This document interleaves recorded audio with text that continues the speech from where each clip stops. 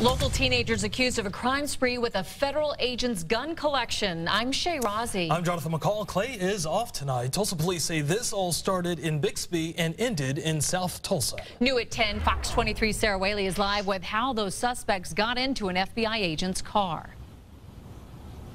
Shay, police say that last Friday the group was in Bixby going around checking doors and breaking into any car that they could find.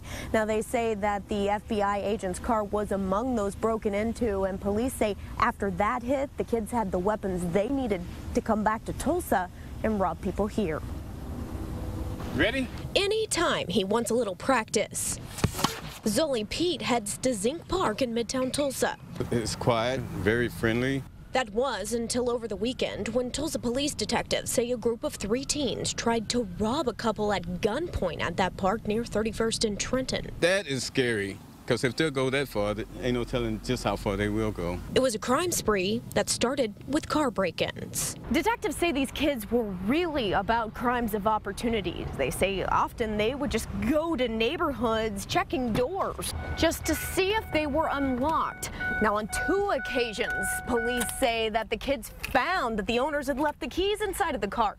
So those 2 times, the kids forgot about the things and just took the entire car itself. Tulsa detectives believe the kids drove one of those stolen cars to Bixby last Friday night to commit even more crimes. And that time, they hit the jackpot. Police say they broke into an FBI agent's car and stole several guns.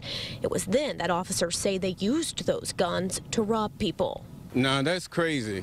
I'm sure he had some markings in there to saying, like, this is the police, don't mess with this. And they did. Pete is disappointed in the accusations. There's no limit, you know, like, I got a gun, I'm Superman.